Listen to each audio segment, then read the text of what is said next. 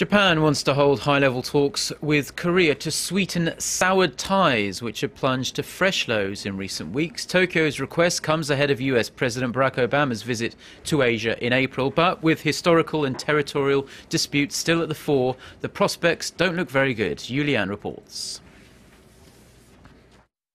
Korea-Japan relations, which remain strained due to territorial and historical disputes, took a dive in December when Japanese Prime Minister Shinzo Abe visited the controversial Yasukuni war shrine, a shrine that honors World War II-era war criminals.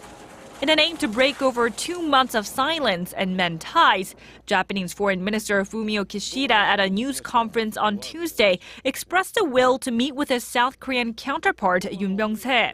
He emphasized the importance of trilateral cooperation between Japan, the United States, and South Korea in the face of the threats posed by North Korea.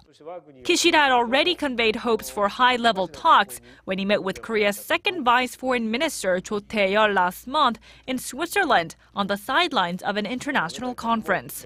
The new call for talks comes ahead of U.S. President Barack Obama's visit to Asia this April. Earlier this month, at a meeting in Washington, U.S. Secretary of State John Kerry urged Kishida and Japan to improve relations with Korea ahead of President Obama's visit.